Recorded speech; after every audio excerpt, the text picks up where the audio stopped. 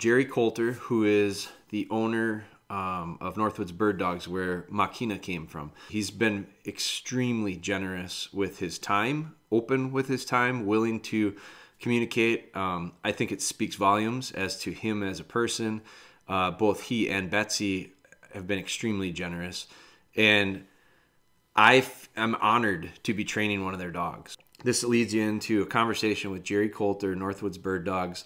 I hope you enjoy it. I fully intend on doing more of this, and I know I enjoyed it. I think you will get a lot out of it too. So thank you guys for your support. Really appreciate it. I think this whole process with me with Máquina has been interesting because it's new to me, and I feel like I studied it. You know, dog's a dog, I think, and a lot of that stuff, I don't think it makes nearly the difference that I maybe was afraid of in the beginning. But now that I'm getting into it, like, I've read some stuff, I've watched some stuff on videos, I've talked with a lot of people. I feel like it's no different. I mean, it's no different than retriever training. Like, if you watch 3 different videos and read 3 different books, they're all going to have a little bit, they're going to have similarities, but they're going to have differences as well. And I don't know that any of them are wrong or any of them are necessarily right. So I didn't realize it until doing this with a pointing dog that, you know, it's the same situation. I think, like, there's a lot of different feelings on process and what comes first and the links of the chain to connect together. So now that I'm literally in it, like, I'm not that good of a student. Like, I didn't study that much. I was more of like a real world experience guy. So dog training for me is probably the same. And this is proving the point again. But now it's like, okay, now I'm running into some things where I go, I think there's lots of ways to do it. I'm interested in hearing what your thoughts are on it, because this style of dog is, I've really realized, like, the style of dog is unique with this breed. And I think it's with all breeds, and you've built it. So I'm looking at it and I'm going, well, I want to ask you, because you've got, you know, go straight to the source, I guess. So, so that's kind of why I wanted to do this. To talk specific on Máquina, I am really having a lot of fun with her. She's good. It's real interesting. There's certain things that I just, you know, I can see are in her, like, that boy, that's a pointing dog. Like, that's that picture that, like, and it's real, and they're just natural, you know, there's nothing I'm doing. Right. They're just coming out of her. And I'm like, God, it's really, you know, that's cool. That's the difference. It is, you know, there's certain things that are very Labrador that I love, and, like, they just have it, and you see it. And without me having one all the time, I never really had my hands on one. So I never really saw that. But the things like, you know, I do think that she's really similar in a lot of ways to retrievers, like crate, like this stuff. And so I made a list of notes here, and I'm not real formal, but I was like, I really want to explain, like, because my one fear is, and I get why people call me and ask me questions, and they're probably dumb questions. I think, you know, I think they're dumb questions. So they go, yeah, well, how do you not know that? Now I have a completely different sympathy for that, because this is awkward. This dog was a little awkward to me to begin with. So, like, I feel like I'm asking you questions that you may very well be like, it's a really dumb question, really simple answer. Why? But you, without knowing it, you don't know that. Yeah, so I agree. Yeah. Like, yeah. Great. her like things like crate training and housebreaking and all that was just very simple, like no different than anything. When we picked her up, we take her outside, she goes to the bathroom. I'm going to leave. I put her outside. She goes to the bathroom. I stopped once on the way home. She went to the bathroom. Like, I've had 0 accidents. We've not had an issue. And she actually, I think, is better at it, with the idea of, like, she'll come out of her crate. We have her crate close to the front door. We used to have it by the back door, but now we'll have puppies back there. So we moved her to the front, but, like, she'll come out of the crate. She's not even in a hurry to go to the bathroom. She'll hold it till we get her outside to her spot. She goes to her place and does it. So that's been really easy. Recall has been different. Like, she did not have she did not have the natural tendency to want to be with me when she was really little. Like she was a good girl. That's a good girl. I don't think defiant's the right word, but like hey, come on. She was distanced from me. Like she'll come to me, but then she'll stop about 4 feet from me and look at me and like stare at me and very steady and just look at me and not like where my other dogs would normally like they can't get close enough to me. They want to climb up on my legs. They want to be on my feet. They want to be all over me. And so I felt like this little bit of cold from her and I was like, God, I got to warm her up. And so I ended up, she would always come, but she would never finish. I would always say she never finishes. She never comes to me and lets me pet her. Like I'd reach out to pet her and she'd shift back a little bit. And I'm just be like, so I don't know if she was intimidated by me a little bit, but I ended up, one of the things I think helped was we got a busy house, like with all our dogs and our kids and our everything, it's pretty fast. Yeah. It's relatively fast paced. And so in the evening when everyone went to bed, I got in this habit of nightly sitting down on the floor, just kind of laying down on the floor almost with her and letting her like ease into me. And she really warmed up. And then and she was almost warm to start out with a stranger more than me. And I almost feel like it was a relationship thing with me and her. I probably was maybe a little firm to start out with her and not as warm. And then I think it just took, so that was different than what I'm used to. But do you see that with these pups? I mean, I don't have the comparison of the labs. Yeah. But just in general, the bird dogs are a little more independent. Yeah. I mean, not that they don't want to listen, but they don't quite have that got to be right next to you.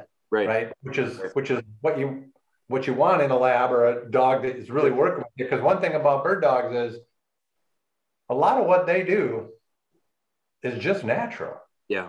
It's kind of like I look at them sometimes like close working hounds. Right.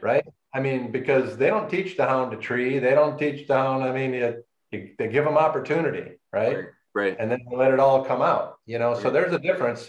But I'd say that's probably not uncommon, especially they'll go through phases. I mean, a lot of times, unless you get one that's super food oriented, and some of them are, like you mentioned that. So I got 2 litter mates and one is a crazy eater. I mean, a good share of our setters eat like labs. Yeah. But like of the 2 I got, one was eating pretty good and there's nothing wrong with him. He's just not eating that well. And he's kind of, I wish he would eat a little more, Sure. And the other one is just fine. Yeah. He eats almost however much you put in a bowl. I feed him twice a day and I give him to 15 minutes, whatever, most of them, they put their head in it and eat until they're done. Sure. But I would say that's probably not uncommon what you're seeing. Sure. As far as, it's not that they don't like you or anything, I don't think. I mean, there might have been something with you and her, but I mean, as far as in the field, it's not like they don't like you, but they just don't feel this big need to be right next to you. Right. And it is and it has changed. Like we've gone through, like I think she's gonna be 18 weeks this coming Sunday. And we've gone through some roller coasters. The recall has been a roller coaster. And I don't know that that's different than a lab either, because usually I think what it was it happened sooner. Like my labs usually recall really well until they're about 12 weeks old, 13 weeks old. And then all of a sudden they decide there's better things to check out than you, where she right from the start was okay with being away from me, like not necessarily coming right to me. Mm-hmm. That was frustrating. That was probably by about 10 weeks. I mean, by the time, it wasn't even that, I shouldn't even say that, because my mom and dad we had to go to this show right away. So my mom and dad had her. We had her for like 4 or 5 days, and then they babysat our little one and the puppy. And so my dad asked me right away when he comes home, he goes, "Did she come in for you? Like, did she come back into the house for you?" And I'm like, "You know what? Not very well." And he's like, "Yeah, I know. Like I put her on a lead because I was afraid she'd run away." And my dad's not a dog trainer, and he's cautious about stuff like that. Sure. And he wanted to be cautious. Yeah. So, and they live way out in the country and stuff. So, but I was like, yeah, it has been a little bit of an issue. And so probably about a week of that where I was just like, I mean, I had to put 15 minutes aside every time to get her back in the house because I had to figure out how to catch her, and I didn't want to go get her, you know?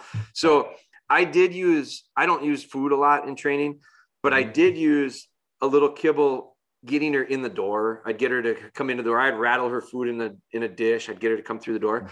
I did it for about 3 or 4 days.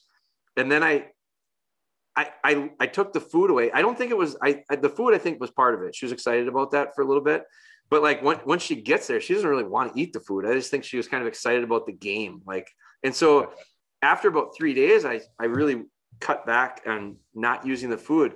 And it was like a light bulb switched on her, turned on, and she races in the house now. She really wants to come in really well. So I actually think that the game, like turning it into a little bit of a fun thing for her, was powerful. It was more powerful than the food itself. And so forming that habit, it's stuck. Now, will we go back? I hope not, but I'm really happy with her recall. Like her recall in a week, we had probably a 2 to 3 week window where it was like, what do I do? And then all of a sudden it went real well. So I don't think that it's different. I think it happened earlier than it does typically with my dogs, but it's good.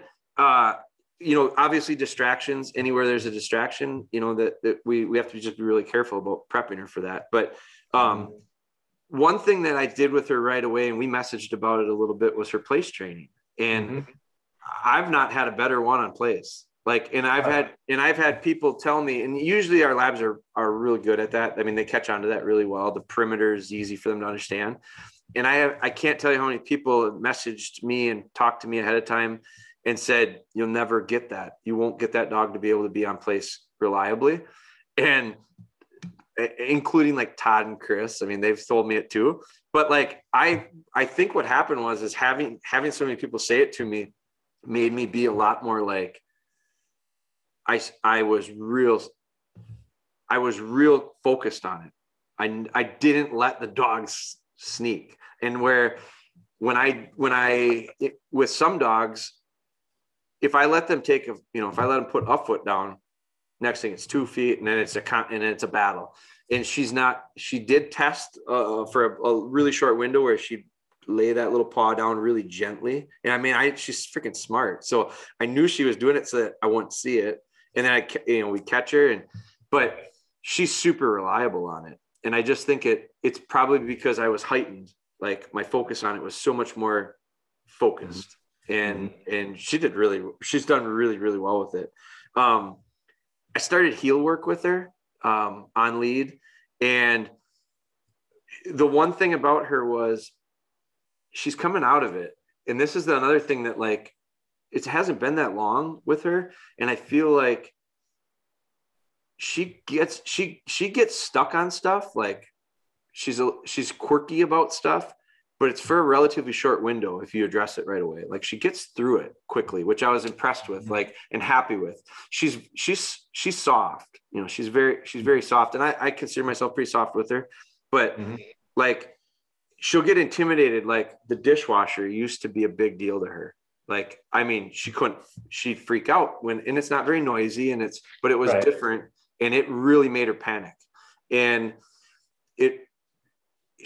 we wash the dishes once or twice a day. So she's had to get used to it, and she's settled into it. Vacuum cleaner, same thing. Vehicles, she's spooky about the sound of a vehicle. I think she thinks they're growling at her, I think four-wheelers and that stuff. She's real sensitive to that. And so when I started out with heel, if I had to really have her mind clear, because if she had any hesitation of these outside things, she literally locked up all 4 feet, and then you weren't moving her. She was she just said, I quit. Yeah. But she's really, once she gets past it, she's super quick, and she just learns very fast, and her heel work is really good. And we're I'm making lots of turns, lefts, rights, squares, all sorts of stuff. Her feet are great. Her feet move really well with me. She's moving her hindquarters really nice, all sorts of really good stuff there. And so now I want to ask this, because typically, and it's no different than this process is no different steps wise than what I probably would do with my labs. But I would start working on like some like remote sit type stuff, some steadiness stuff with my labs right now. I'd get them to sit to stop, and I'd take steps from them and move back to them, and not want them to push off from the pressure and me coming back to them. I haven't even asked her to sit yet. And the reason I haven't asked her to sit is because people always say, don't teach them to sit. And I don't know if I believe that, but she doesn't move. Like, she'll stand, and she'll stand nicely. And so I've kind of thought, I don't know what I'm gaining by having her sit just yet. Like, as long as she stands still, I think I prefer it. And so do you think, this is a bigger question about like woe and steadiness. I've heard and read, and I've seen different people throw all sorts of different ideas out with when and how to start doing woe stuff. And my first confusion with it is, I always thought woe was connected to birds. And I always thought it was somehow, tied to the idea of be steady on with this point and this temptation. And so but I also read some stuff that says, you shouldn't have a bird anywhere near this process. It should be just teach the dog to stop. And so I'm in the camp always of like, avoid a bad habit rather than train it out later. And my thought with her is, because she's so prone to stand still for me, am I silly to, at this early of an age, work on controlled stuff like heel work and then ask her to stand and walk away, take 3-4 steps away, move back 3-4 steps. And I feel like that's putting pressure on her. And I want to so I'm pretty gentle about getting back into position. But is it too early to do something like that? Like, what are your thoughts on woe? Well, let me back up for a minute, because I just wrote a blog on this, and I can't remember who inspired me for it, but it's called Getting in a Dog's Head, which we do every time we train them. Yep. Right? When you get in a dog's head, you're causing them to do something that's not their idea. Right? Sure.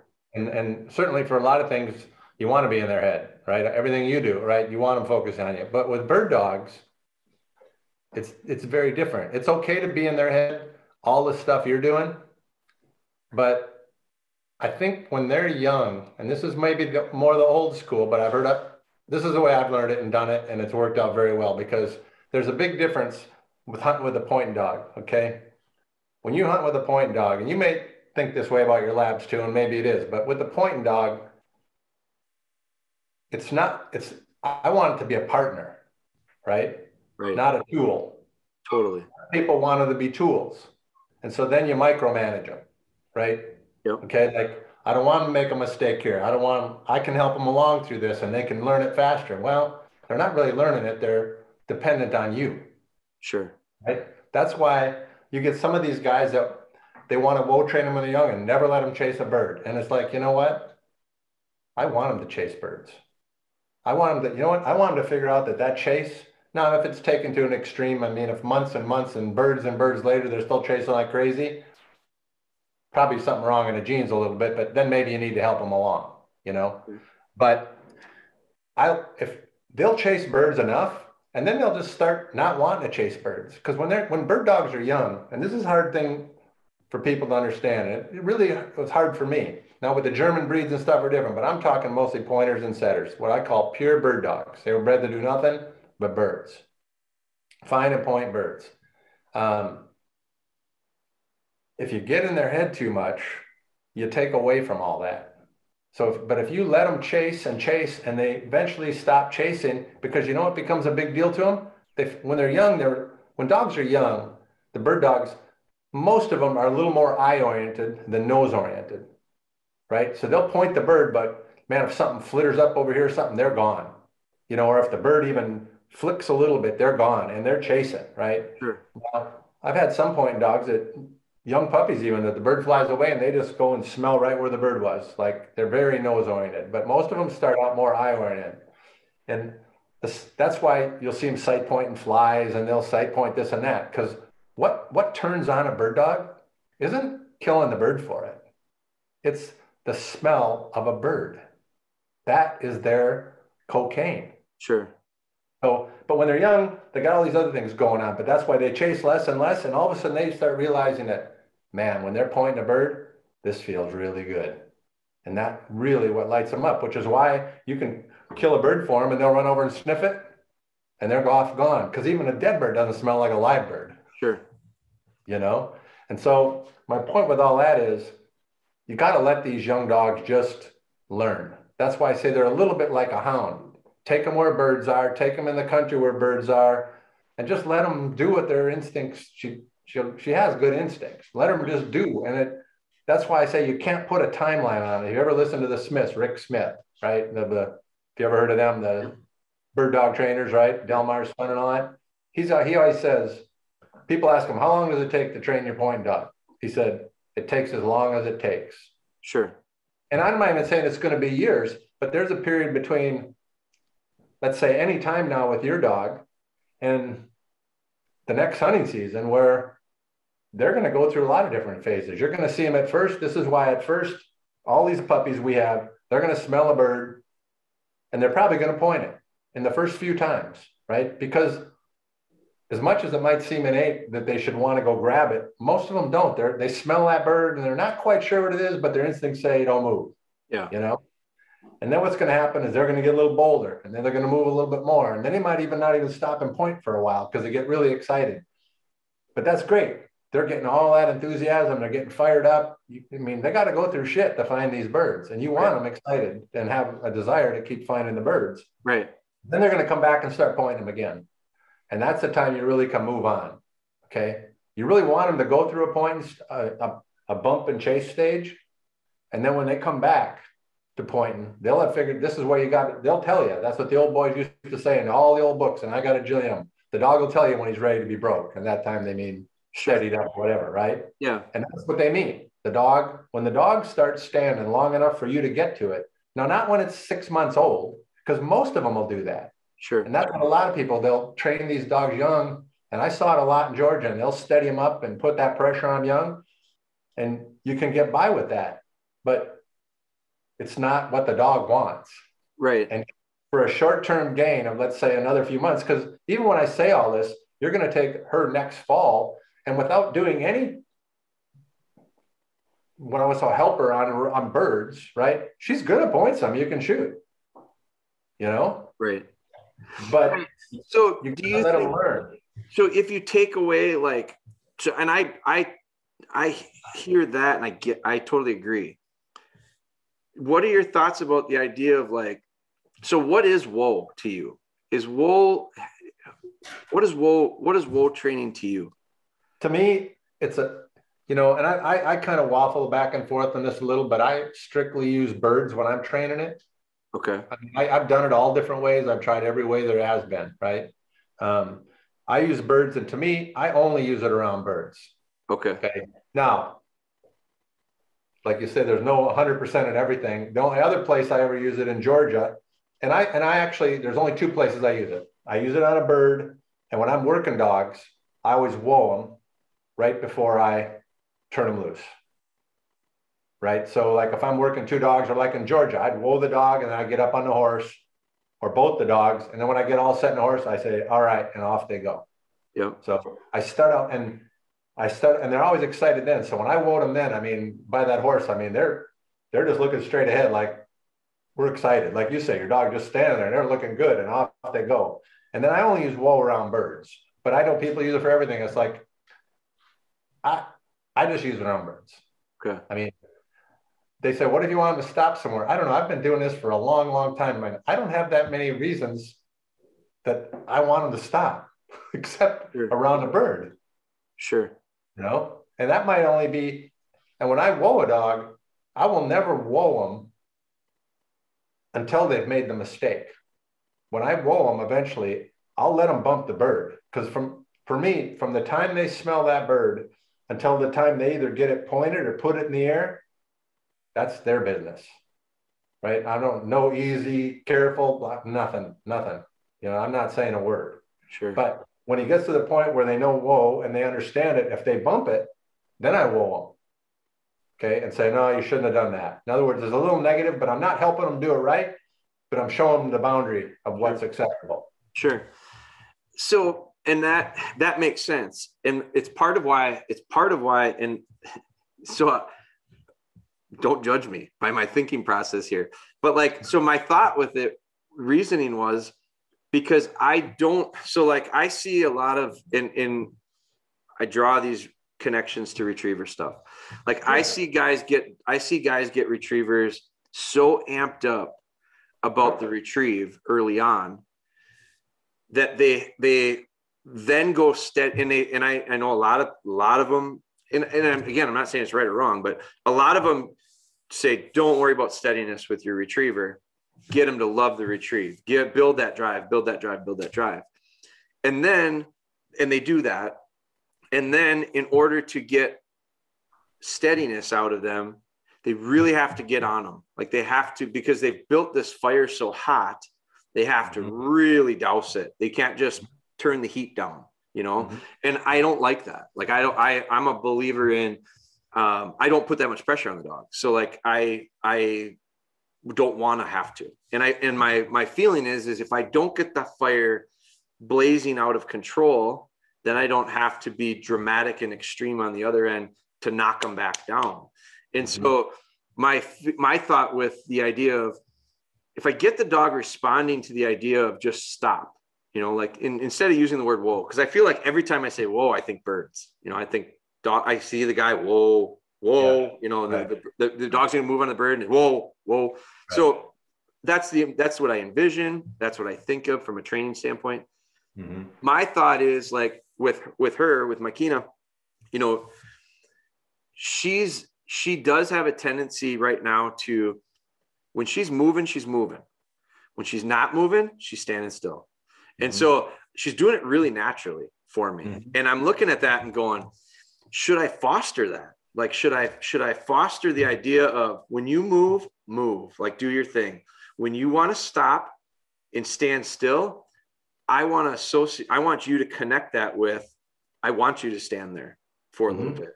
And would it make my life easier when it comes to, and like, so when you were talking about the idea of like letting them chase the bird and all that, I am 100% on board with the idea of like, I don't think I'm strong enough. I don't have enough experience training these dogs to time it well. I don't think I can get in the way of nature. Like, I think I just confuse more than anything. I think that's something that they can figure out.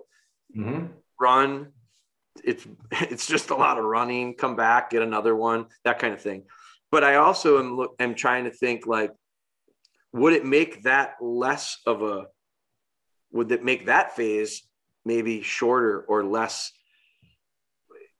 easier or smoother if I get them to understand away from a bird that go or stop and be able to almost control it a little bit. And so now I'm questioning myself because I'm going, I don't want to take away from the dog's natural either. And that's where like I've heard a lot of retriever people tell me, you know, you can't do what you're doing because you'll take that fire out of them. And I look at them and who I hear it from is the guys that have the hottest fucking dogs in the first place. Like they have dogs that are on fire, dragging, eating. I mean, just fire breathing. I want anything to do with them. Right. My dogs are pretty relaxed by nature, intentionally. Right. And so, and the way I hunt them and the things I do with them now, I'm not field trialing them. So I'll be the first person to say, like, I'm not going to go win AKC field trials with them.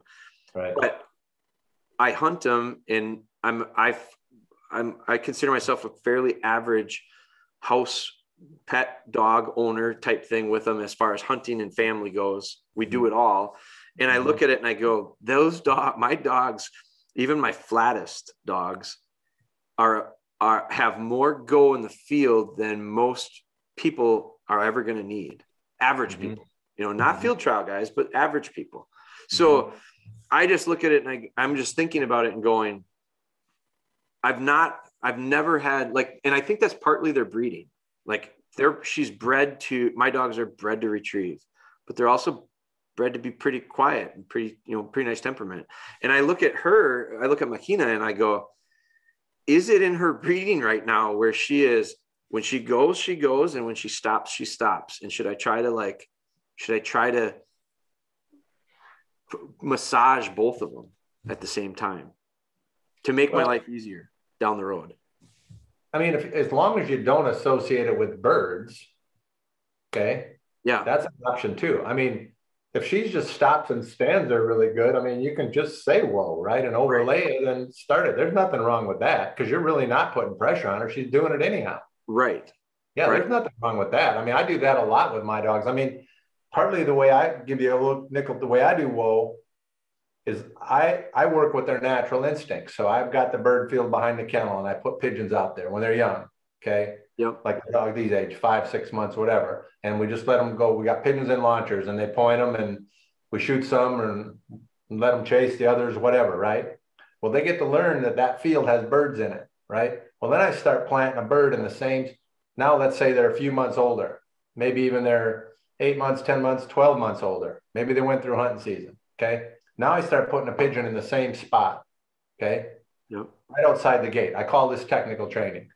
And that dog starts to figure out and it doesn't take too long, right, that as soon as they get to that gate, even though they're not where they can smell it, I just put a bird there and bring them out and pop it.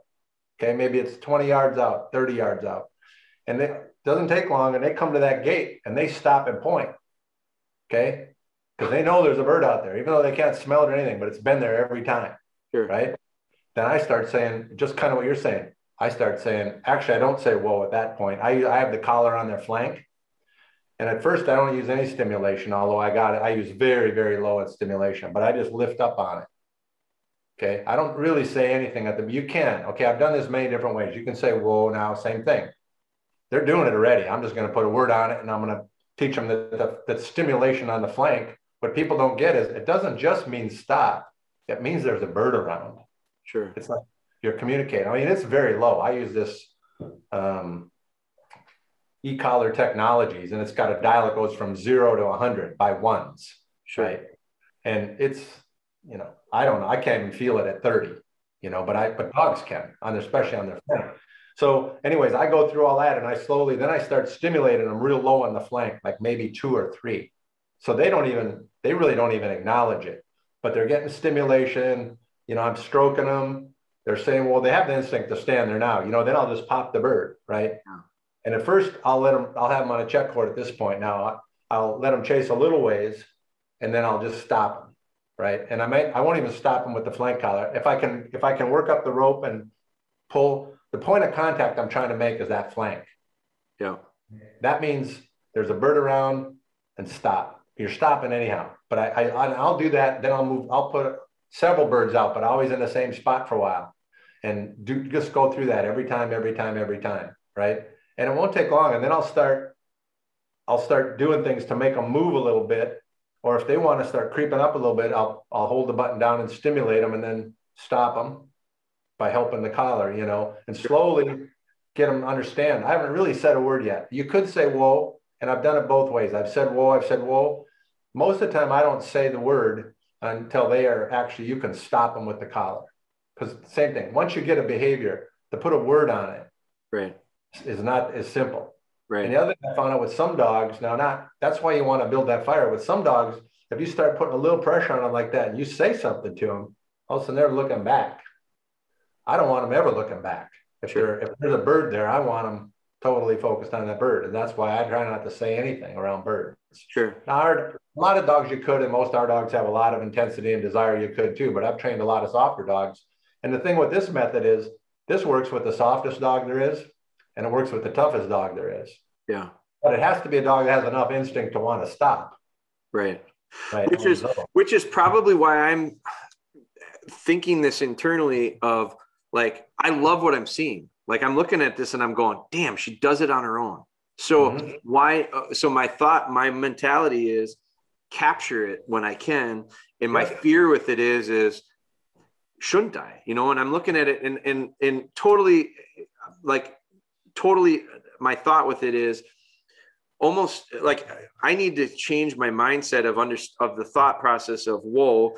And maybe it's easier for me to like do it, to say, okay, instead of calling it whoa training, in your mind, think of it as stopping training, like standstill training, like standstill. It's a remote sit. This is what I've been referring to it with, like Chris Smith and Todd and those guys. When I talk with them, I'm like, it's like a remote sit for our dogs. Like it's just, don't do anything else. Stay right there, sitting for our dogs, but don't do anything else. And because she's doing it, like, she's doing it really well. And I've asked myself multiple times a question, like, I haven't even questioned it. I've just kind of said, there it is. Because, like, I took a picture of her the other day, and I think I posted it actually on Instagram, but she's on her bed, and my wife came home and came through the front door, and all my other dogs are moving about the house. Well, she's on her place. And so she got up, she came to attention, she walked to the edge, and she's literally just like a statue. Beautiful tail, perfect, everything. And she'll do that whether she's on her bed, or a lot of times she'll do it on the ground, and she'll come to something interesting and she'll literally stand. And it's like picturesque, like it's beautiful. And I go, there's the pointer, like in my mind, I'm going, man, that's that. And I'm thinking 100% genetics, I'm going, that dog is built to do that, where she does. And I can read this in her body it's only when she's comfortable. Because if she's not comfortable, she's a tail tucker. She'll tell me everything I need to know in that tail. And she lays it down. She can go from, these feelings of uncomfortableness and little fear and a little timidness. And I know she's not going to learn anything in that moment. And then all of a sudden I can figure out, what do I have to do to get her comfortable? And then the indicator with her is her tail, because it goes back to looking like a setter, and she carries it. And when she carries it like that, I know she's stuff is soaking into her. I feel like it's sticking. And so my big thing with her, and we've been filming a lot of these sessions with her, and like, I keep kind of talking about it so that people understand what I'm thinking in my head, but I keep looking at that tail as this indicator. And this, to me, I'm seeing so much steadiness in this little puppy to begin with. And I'm fearful because of what I've heard and thought on one hand. And then I'm also going, but I really believe in, like, if she's doing it right, let her do it right, regardless of her age necessarily. Like, she hasn't seen a bird yet. We're not doing bird stuff with her. So, like, I'm totally separating this. Yeah. That's fine. Yeah. I mean, that's not, I don't see any problem with that. Okay. So I'm going to, like, one of my incremental things with healing with her is I'm going to start working on just have you stand, and I'm going to walk away from you. Because I always feel like with my dogs, they develop this comfort next to me, which she's getting. Like, before it wasn't, now it is. And she's comfortable next to me. And now what I want to do is, like, accelerate her comfort on an island. Like, she's going to have to be on her own a little bit. And I'm trying to, like, build this independence of do the right thing when I'm not right next to you as well. And when I say the right thing, I do mean what I'm asking you to do. I just think it's it's an obedience thing. I use the word discipline, and I don't know that it's a negative. Like, I think discipline is a really positive thing with dogs. And I think a lot of people think it negative. So all I want is you to do the right thing, even when I'm not next to you. And my hope is that when we do get into more, like, actual training in the field and all that stuff, that some of this stuff will be valuable and help me through those things down there. Yeah. As long as what I like to say is you can keep that stuff separated, and the stuff that you can impact, which is the training, right, and the stuff that she just got to learn, let her do that. And slowly you work them together. I mean, they're just, because you can't just take it and help her through all her instinctive stuff. She's got to figure some of that stuff out. I mean, like you talked about, I know a guy just like that. Well, somewhere between the guy that overhandles and micromanages dog and the guy that's got his dog out of control is the right answer. Yes. Yep. How you get there, there's probably a lot of different ways to get there. I mean, right. I'll tell you one other thing I started doing a few years ago that's kind of interesting. Again, I mean, I'm kind of different bird dog trainer. I know actually how people really train other dogs, right? Bird dog training, to be honest with you, there's not a lot of training involved to most of these guys. If they're kennel dogs, right? Right. They come when they call them, and eventually they teach them to whoa. Otherwise, like in Georgia, we go out in the spring and we turn 10 not 10, I should say, but 6 puppies loose on a plantation and just ride and watch, right? And they're hunting and finding birds and bumping them at summer point. Another one comes in back and one might be pointing, another one go rip them out.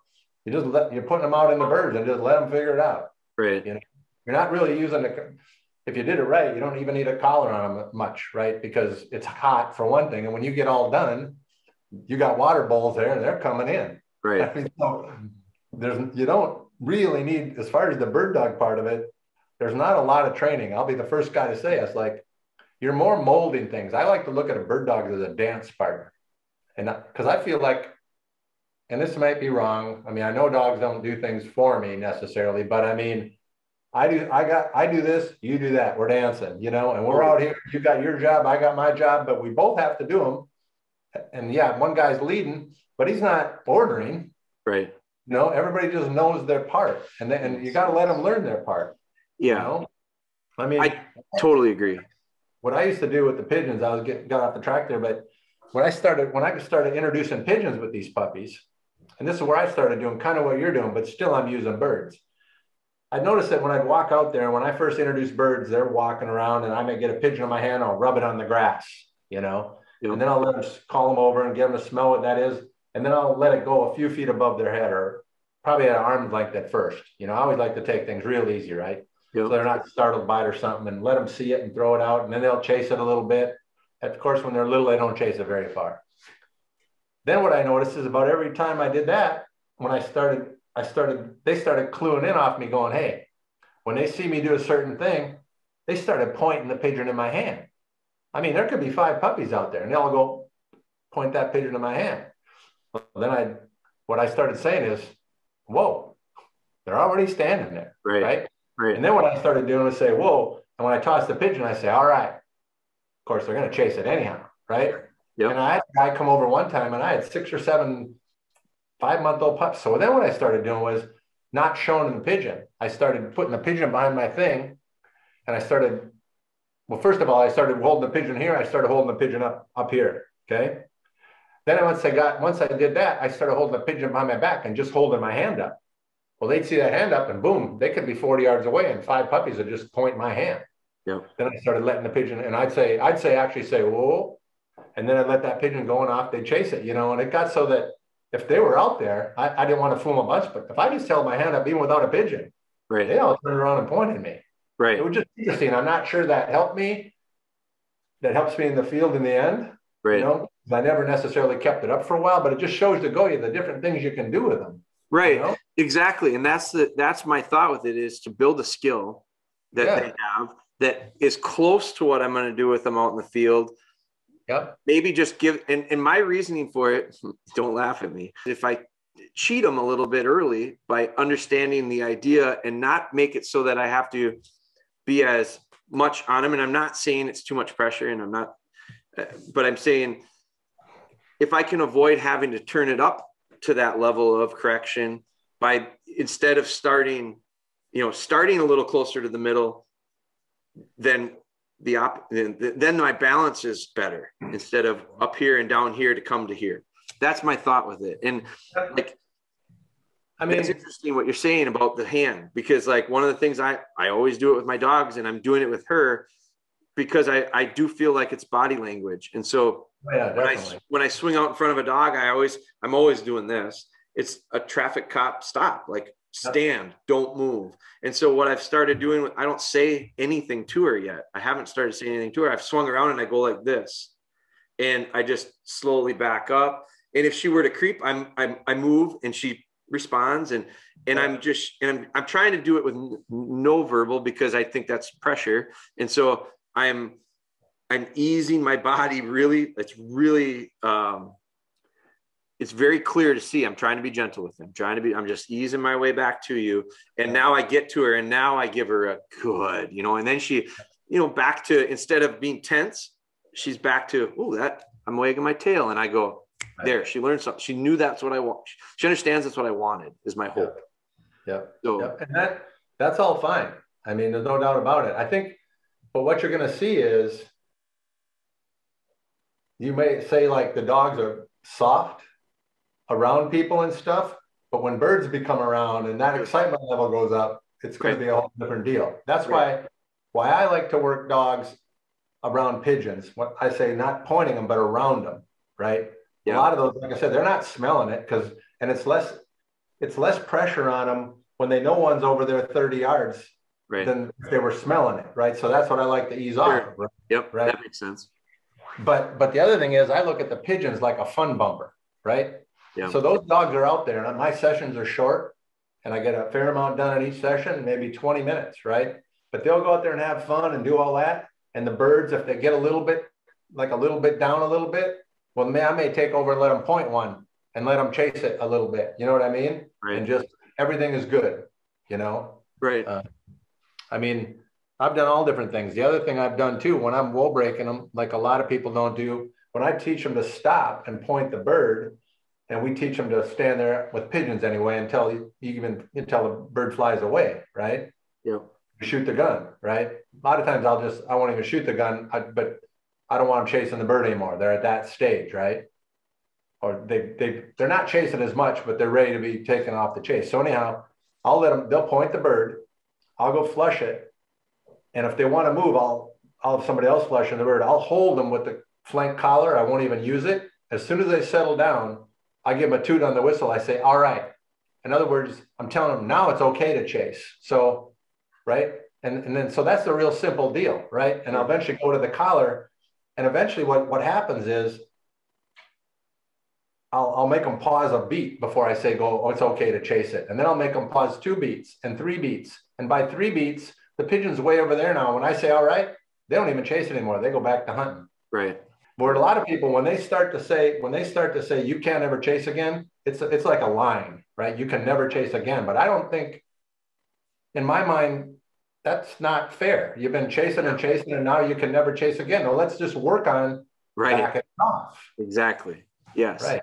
And that to me makes a lot of sense. And I feel like that's an incremental thing. Like I think dogs should always do stuff incrementally. And like we should set them up to take those little baby steps as opposed to, I don't think it comes down to, it sounds silly, but I think this, but it's a fairness thing. Like, I don't think it's fair for a dog to have to live by 2 sets of rules because today you're this old, or today I'm going to decide that we're going to this next thing. I think it's this idea of the end always in my front of my mind, and realizing I can't get to the end right now, but what are the 50,000 steps that'll make that end happen?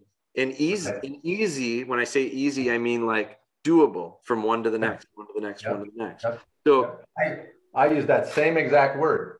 I don't think it's good to ask a dog. It's not fair to ask them to do anything. It's like, if you ever heard of the wool post, and if you looked at the stuff you have, and that was their big deal. They'd put this dog, and I did that for years. You'd put them on a post, they run to the end of the rope, and it hits their flank, and they're spinning and jumping. And I thought, that's not right. Right. That's not fair to the dog. He has no idea what he's supposed to do. Right. No. So that's like with me. Now, one thing you're going to find about that collar, and is that flank collar.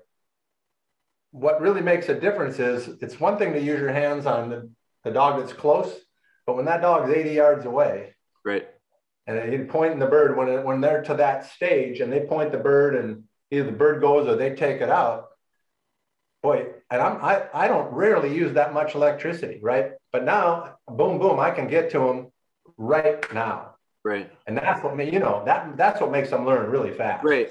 Most of the time when I'm using that flank collar, it's super low. Now, every now and again, you have to step it up. Sure. And my reasoning with it is not, my reasoning to not do it is not because I don't think that is a sound and fair way to do things. My reasoning is because, quite honestly, because I've not used one ever before, I don't know how good my timing would be. And I realized in order to get good, you gotta do it. You're going to have to make some mistakes. It's just like anything else.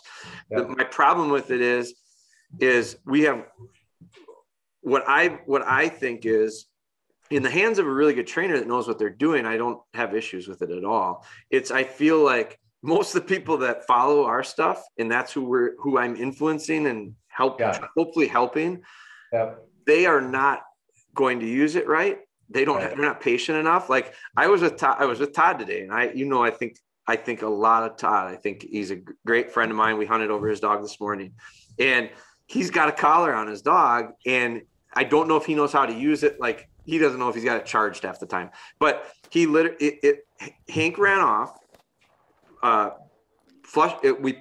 he pointed, flushed a bird. I missed it, but bird flew off and he chased. And I'm sitting there smiling ear to ear because there's a beautiful point. I had my dog on heel. Todd walked in and flushed it. And so I brought my retrievers to flush and to retrieve. And it worked out beautifully. A couple of times it was like picture perfect. But then this time I missed, the bird flew off.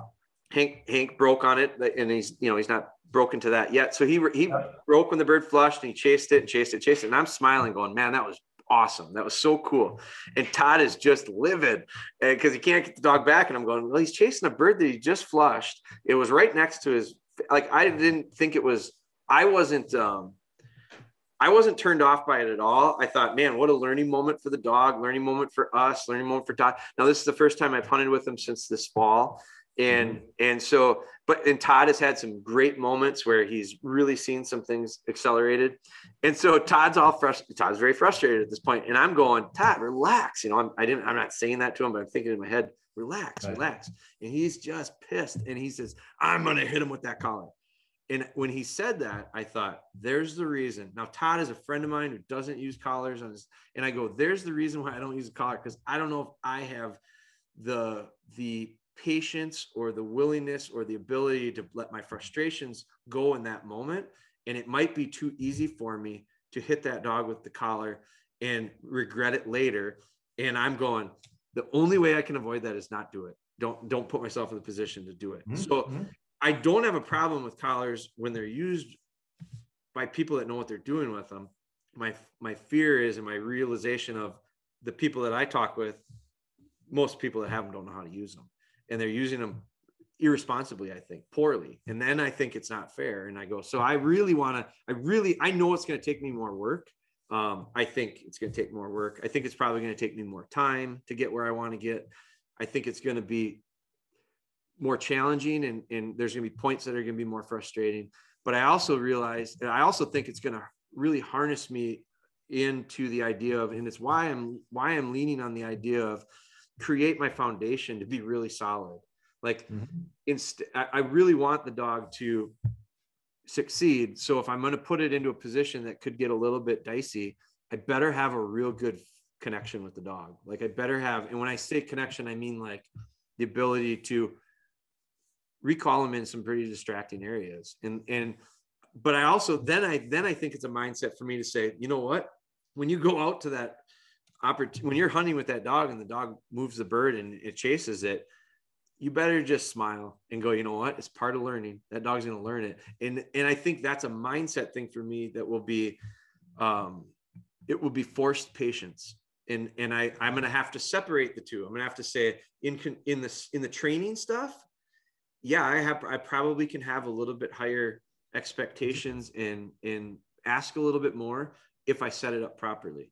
But when it gets to the point where we cross that line of like controlled and uncontrolled, you also have to be ready to be patient enough to say, we're going to get through it. But like you said, the dog's going to chase for a phase, then the dog's going to not chase for the phase. So be okay with that instead of jumping the gun of like unrealistic expectations, I think. Yeah. I mean, I think give that a try. I mean, it's sound training principles to use what she's already doing and keep them separate for a while, sure. Right? And then by the time you're going to use wool around birds, she'll be well comfortable with it, right? And understand it. Yeah, I mean, I don't see any problem to do it that way. Sure.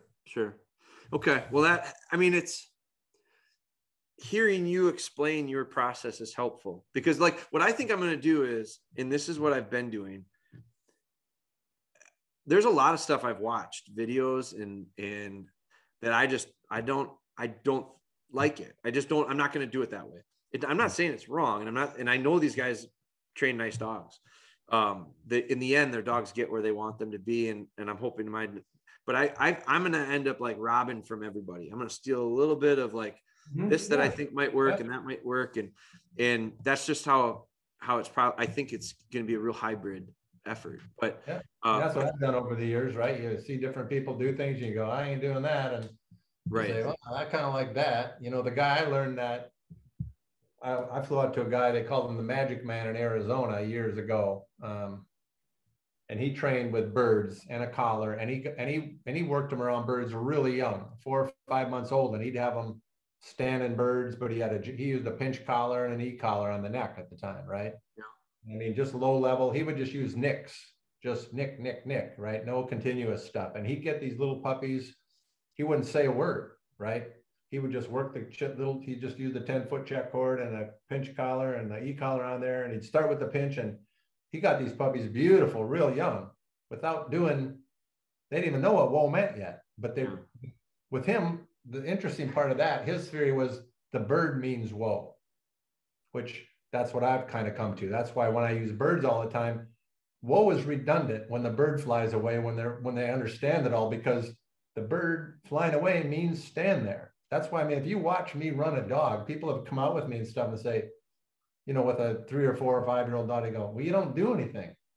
No, I don't need to do anything. They know what to do. Right. You know, right. They hunt with me. They stop when the birds go. They back another dog. They come in when you call them, which I very seldom even call them in, unless I mark a bird down or something like that. Or because when we get done, we're at the truck and they know we're done. Yeah. I mean, you know what I mean? It's like, yeah, I'm not saying shit.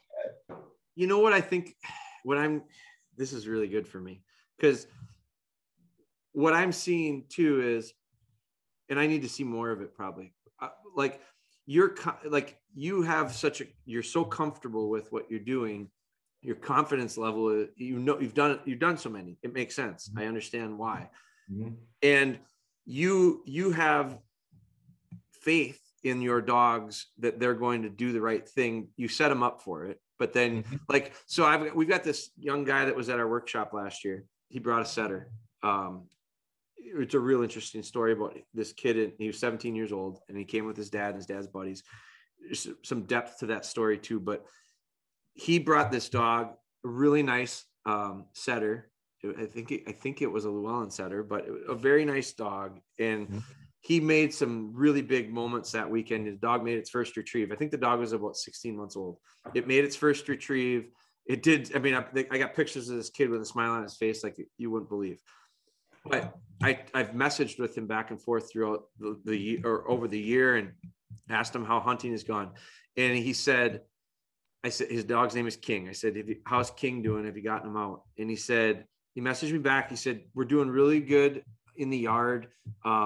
We made a lot of progress. Things are going good with, a lot of obedience stuff. He was here for an obedience workshop. Sure, yeah. I said, how are things in the field? And this was like in early October. I expected he had been in the field, and he said, I haven't taken him yet. I'm a little concerned. His recall is not great in distracting situations, and I don't know that I can always get him back and when I want him. And I talked to Chris Smith, because Chris Smith connected with this kid really well too. And so we both said, and so Chris and I were talking about it.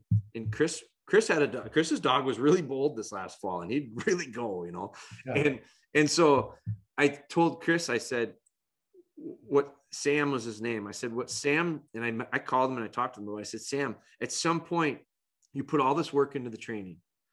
At some point you have to trust enough and have enough faith in the dog that, and understand it's not going to be perfect, but you're going to have to let go in order to let the dog do what the dog needs to do. And if you can't let go, the dog won't ever do it. And it's you let go way easier than probably I'm going to let go. Sam was having a hard time letting go in the first place. And so like, there's all these levels of comfort and trust. And I think faith is the word, because for lots of reasons, but faith itself is important in our lives. And when it comes to our dogs, I think it's really important, because you have to have that. If you go out there and you go, oh shit, the dog's going to run away and I'm going to lose the dog and I'm fearful and all this stuff. It's not going to go. It's not going to happen. It's not going to work for you. If you go and Chris almost had so much faith.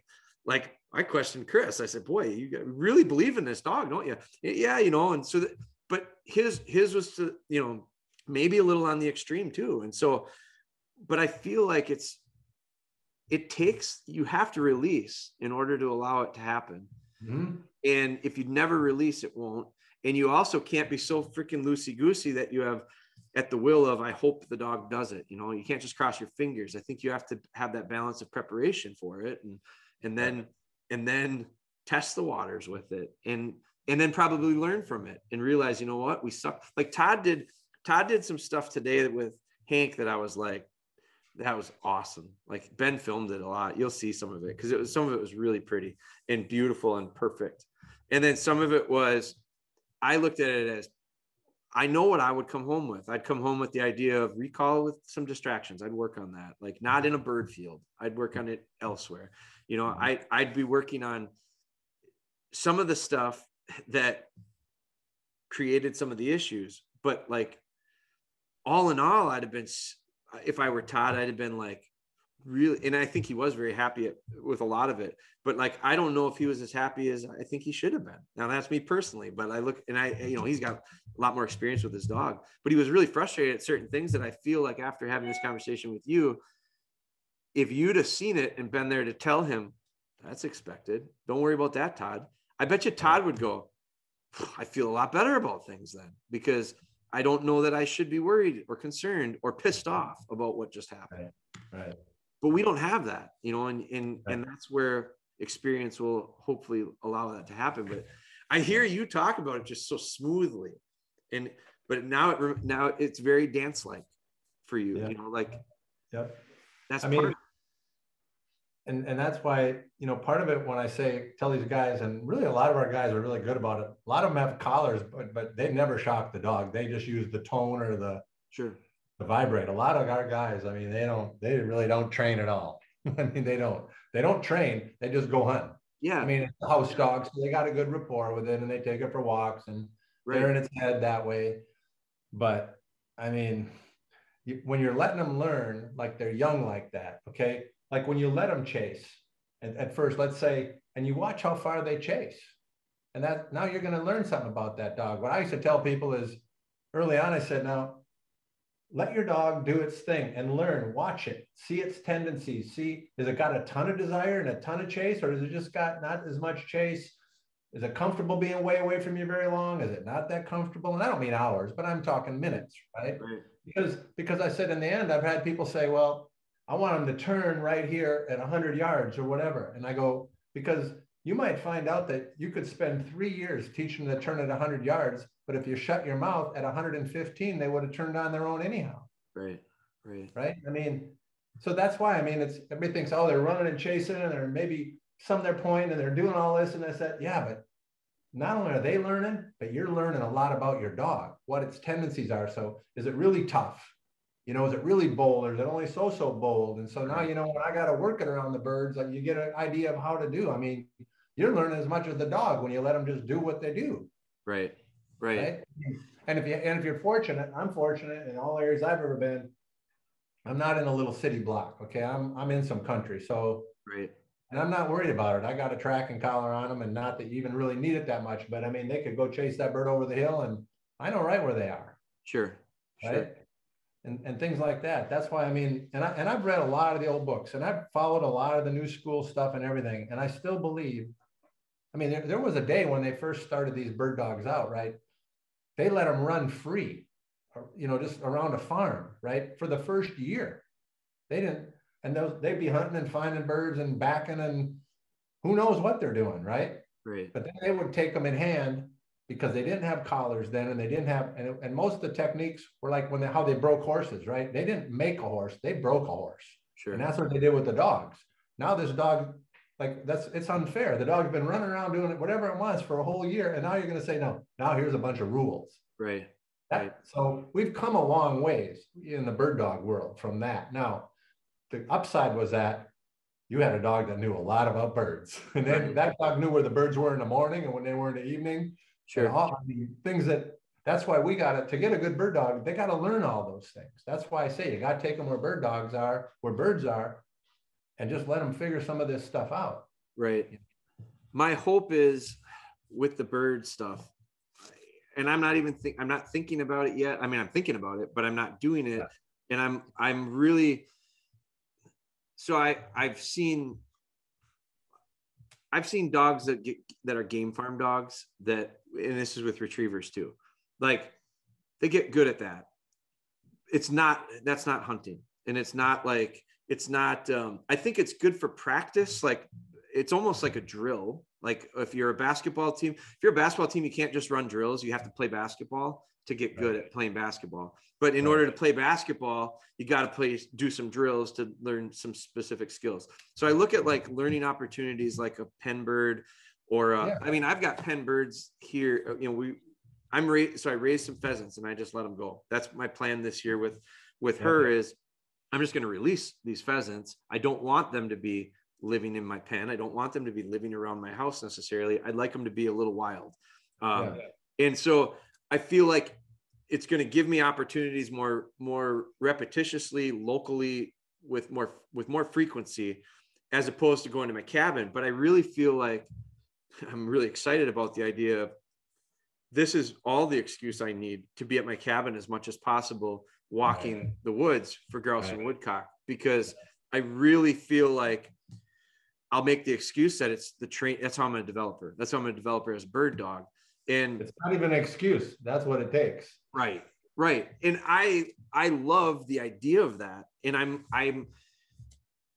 Chris and I were talking about pen birds and pigeons in his, he's got a pigeon coop and he raises some pheasants, and Willie walks by it every day and sees it and points at times and points at Chris was really concerned because he's got a bird feeder in his front yard. And every time he comes out, Willie goes to the bird feeder and points on Tweety birds. And he's like, I'm afraid it's going to be an issue for me. And I thought about it and I thought, I don't know the answer to that, but I feel like I can't think that's going to, I got to think it's a phase of his. I feel like, but I also feel like if that's an issue, well, then certainly the pigeon coop and the pheasants would be an issue. And a million people have those. So it can't be like, no, it's not. It's a different context, right? I mean, I've had them where they aren't interested at all in the pigeons on the coop, but go plant one out in the field, and it's a whole different deal. That's interesting. I just trained a retriever that I could not get to flush my pen pheasants, my pheasants that I raised in the pen. I couldn't get her excited about it. She didn't want it. She'd watch them walk across. But you take her hunting in the wild, she's amazing, and and it's a different dog in a different scenario. So there's, that's the answer I needed to hear, because like, I think that I think it's interesting that dogs it's not surprising, but like dogs are more intelligent than I give them credit for oftentimes. And I feel like they learn pretty, which is why I don't know that I can confidently say, and I think everyone I talk with that's a trainer will agree, if all you do is take the dog to the game farm and they run down these rows or put these piles of Christmas trees with a bird in them, like you get a dog that understands that game, but you don't have a dog that's a hunting dog. It's probably my biggest issue with like retriever trials. I think retriever trials are really impressive, but they're not hunting. No, and they're all games. They're all games. Even the field trials, all that stuff. You got it.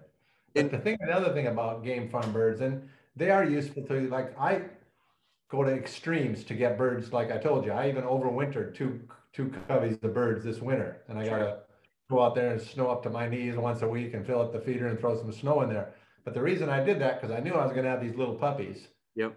And these are a covey already. And as soon as the snow opens up a little, I'll be able to flush them out. I mean, never been touched, right? Now, of course, they smell more, right? See, the big difference I see in game farm birds, and I've seen lots of dogs that are really good game farm birds, even like quail, and you take them out on wild quail, because a wild bird has so less scent. Yeah. And I go, these dogs that are working on these put out birds, the scent is mixed. If a guy planted them, there's human scent on them. It's not pure scent, and they're in a pen with all these other birds, and they're walking in their feces, right? And they got a lot of scent. But a wild bird dog, he can't look for a bucket of scent. He's got to look for a thimble of scent. Right. And that's what the big thing I see with that. That's why I don't spend much time on that, but I tell people, if you got a good situation, it's good to do. As you said, as either an introduction or an occasional thing for what I call something technical. Like if you're steadying your dog up, better to get him steadied on a planted bird before you move to a wild bird. Right. And that's okay. But to just go and get this, I got a great, game farm dog. If you're a wild bird hunter, it's a detriment. And then he's used to just not using his nose because the scent just overwhelms him. Right. So yeah, I think it's a drill. I mean, I feel like you got to use it as a drill.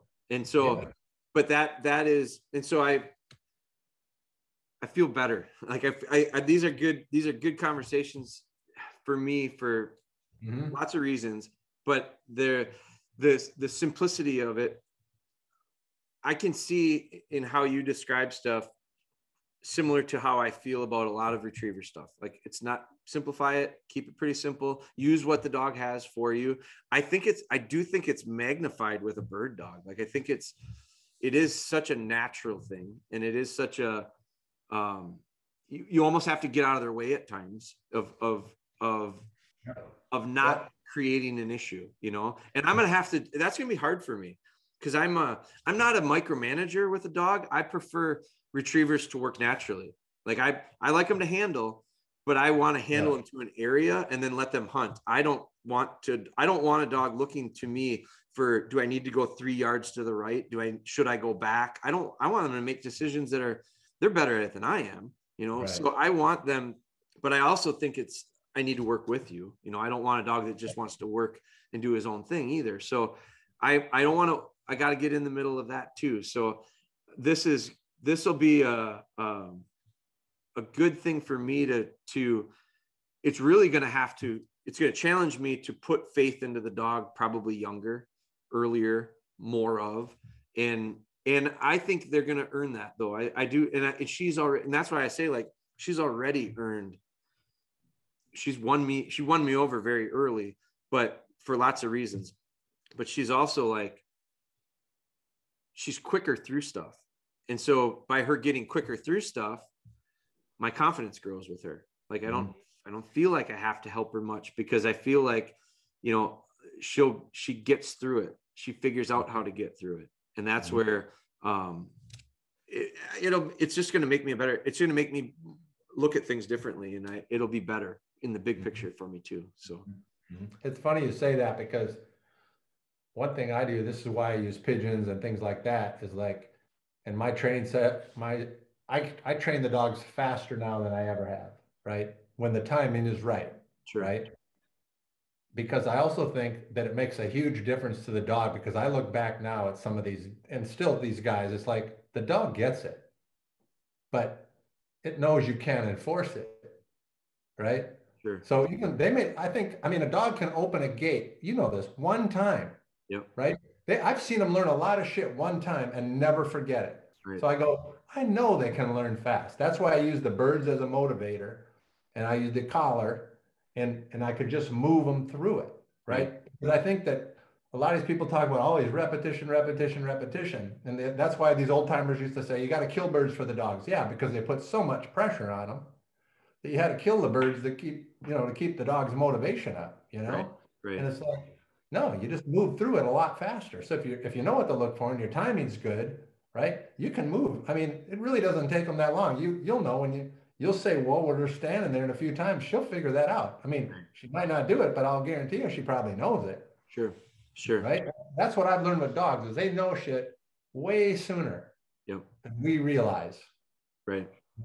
It's just being able to understand, because it's like correcting a dog. You don't want to correct the dog that doesn't know what it's supposed to do. But if he does know, you want to correct him, right? And I don't mean, again, when I say correction, my corrections aren't, oh, you son of a bitch.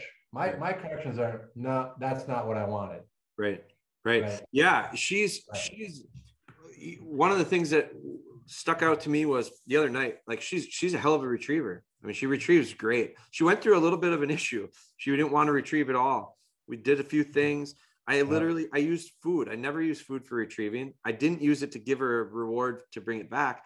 I took food. She wouldn't chase a dummy. Like she wouldn't chase a balled up sock. She just wasn't interested in it early on.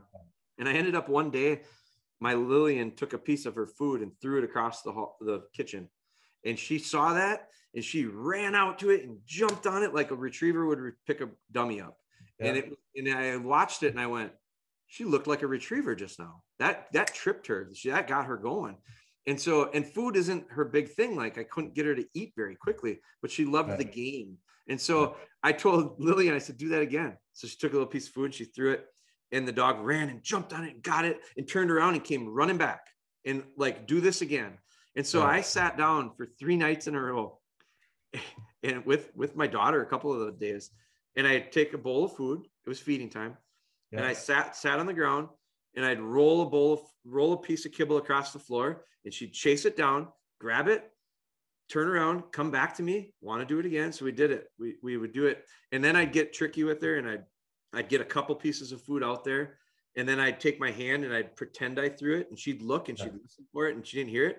And I said, go get it. And she'd run out, search with her nose, find it, turn around and come running back to me for, praise. And I did give her kibble a couple times when she'd come back. Like she'd go out and get it, then she'd come back and I'd get it. Yeah. And then it would just be go out and get it and then come back and I'll praise you and I'll do it again. And so we did it for a couple of days with food. And then I took a puppy dummy and I sat down and I pitched the puppy dummy. And she went with the exact same enthusiasm for that puppy dummy that she did the food. She scooped it up. She turned around and she came running back into me and launched herself into my lap and wanted to do it again. And she's like, she hasn't missed a beat since. And she loves it. So I do it very sparingly. We did it. I bet you I've retrieved with her. The most is probably 3 times in a week. And I make 3 or 4 retrieves, 5 maybe, but like, she just loves it. So she likes picking shit up now. Well, she comes into the house and she comes in and runs around, and my daughter is notorious for taking her socks off always right away. So there's socks on the ground. Well, the puppy picks up the sock. The puppy wants to run off with it. And I don't want that. So I try to encourage her to come back with it. Can't get her to come back. I go over, I take it from her. The other day she went to run towards it. And when she ran towards that sock, I said, no. And it literally stopped her on a dime. And she just froze. And I went and picked the sock up and I took it, praised her or whatever. Well, that's when I thought, I was thinking not to use the word no because I was afraid no and whoa were too close. And then I thought, you know what? No means stop. Like when I use no, it's usually when I want her to stop doing something. And so the idea of no and whoa, all of a sudden we're like, well, they're pretty damn close to each other and the actions aren't that far apart. I don't want the whoa to be negative. I don't want to turn her off of stuff, but like no was a effective thing to stop her from picking that sock up and turning it into a game of chase. Yeah. So I was like, it's kind of interesting. So, but the retrieve in that dog is beautiful inside. Outside, I got a little aggressive. I went outside. My incremental step is go to the porch, and I got a porch that can't kind of get off of. Well, she got off, and then it was a circus. I'm not getting that dummy back. So it was, we're not ready to go to that big open space yet, but when it's controlled, it's so down and back, and she's holding very naturally, and I'm encouraging the hold. I'm taking the dummy from her and giving it back to her and sharing it back and forth. Mm-hmm. And she's really like, I think I'm going to have so far, everything I've seen is a very natural hold and a very natural delivery. And I love it. I think it's great. I think, it's one of those things where you wonder, are you going to get it with this? Are you going to get it with this dog or not? And Todd and Chris are going through their own little journeys of it, but I don't know that. My hope is that some of these things that I'm doing today and will be doing now, I've stopped retrieving with her because she started teething. So I don't retrieve when they're teething. I just sore on their mouth and whatever. I don't want to form a bad habit, but I feel like the effort I'm putting in today with hold I hope is going to pay off when it comes to when we start making, more formal retrieves later on down the road. And that's the same idea or concept of end in mind in the beginning. And can I start to shape some of these things that I'm going to ask of her? I'm not really going to ask that much of her. I'm going to ask her to stop. I'm going to ask her to retrieve it, and quite honestly, the retrieve is not nearly as important to me, but it's fun, if she's willing to do it. Yeah. Take retrieve. That's a good thing. But it's been cool. It's been fun. I'm really excited. I'm looking forward to, like, as this thing continues, I'm really looking forward to the weather, obviously getting better too. But I appreciate you hearing me out on all this, because this is a conversation that really brings value to me. It's reassuring of some things, and it's probably going to shift my approach a little bit on some things too, but nothing super dramatic. And I feel like that's where I got to stay, is I don't want to get into this, go this direction because this person told me this, go that direction because that person told me this. I feel like that herky jerky movement is. Yeah, no, I agree. It's just not smooth. No, it's interesting to hear somebody else's perspective too, because there's a lot of different ways, I think, to get the same place. But on the other hand, I also feel like, being a collector of these, there's a reason I bought all these old dog books wherever I could find them and got a big library, because I was always interested. I got them from way back, in the UK and stuff before, and stuff like that. I mean, and even then you found the differences, right? You found the people that really wanted to control the dog and the people that really, but maybe it was me, I was a falconer for a lot of years, right? Sure. And you didn't control a hawk, you hunted with them, right? Right. I mean, really, you hunted with them. I mean, that was, and so I've always felt more with the dogs like that, like, we're going to hunt together, and I'm going to control certain aspects of it, I mean, I certainly, when I was doing field trials and stuff, you got to take it a lot further than that. But for me, just to go hunting with them, you got a job to do, I got a job to do. Well, let's figure out how we can do this together, and let's have a good time at it. Right. Right. That's the way I view it, so I'm very different from a lot of guys, and I'm not that hard on dogs. Like I said, I've tried every method and everything that ever came out, not for a while now. I've kind of come into this. Yeah. What I was going to tell you is one thing I forgot was when I went to that guy and he used the pinch collar and the short rope and everything and the collar on the neck, and I watched him. And I was using the collar on the flank, and I'd read his method and I was using it a little bit, but I watched him and I thought, and he was of the old school, right? He wasn't going to put a collar on the dog's flank, but I watched him and I thought, I loved what he's doing, but I can tell you this, it would be much better on the flank. Sure. And that's when I started using it, going to that. I had used the flank before, following the Smith methods and stuff like that. And, but so that's what I'm saying. I watched what he did, and I took a good share of what he did, but I thought would work better this way. He just not changing. Right. Right. When he did it, the collars were hot, they were big, and now they're small and they're variable. Yeah. And they're so much more of a tool now. Sure. I look at an e-collar anymore almost as used correctly as a communication device, not really, because you can tone them or buzz them, sure, or stimulate them. Right. And once a lot of them, like a lot of our guys and stuff, what I like about them is I'll condition the tone for a recall, right? So now I got to say one less thing. Right. So I'm out there and they're way over there. I mean, one thing my dogs learn too is when I stop and stand still and they're way out there, it's body language that, hey, come and check me out, right?